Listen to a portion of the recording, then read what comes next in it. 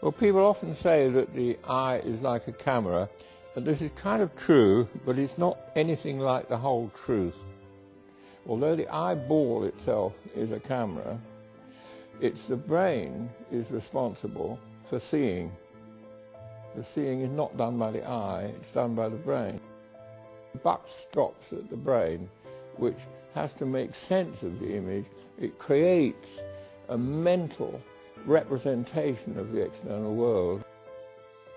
It describes the world, and amazingly it creates colour, it creates perception of motion, all these different things, adding on, in a way, to the image in the eye. I remember seeing like blue light around me, and then I remember seeing blurrily this guy coming at me with a fire blanket.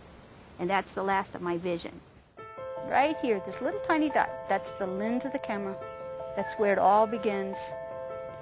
The video goes into a adapter.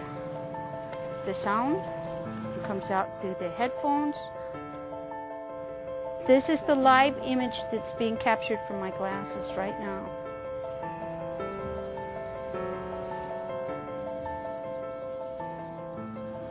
Yeah, there's its arms.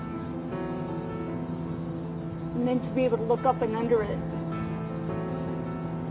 We think we don't have eyes, you can't see, but the program allows the mind that takes that information coming through the ears and actually gives physical sight. I know, I see.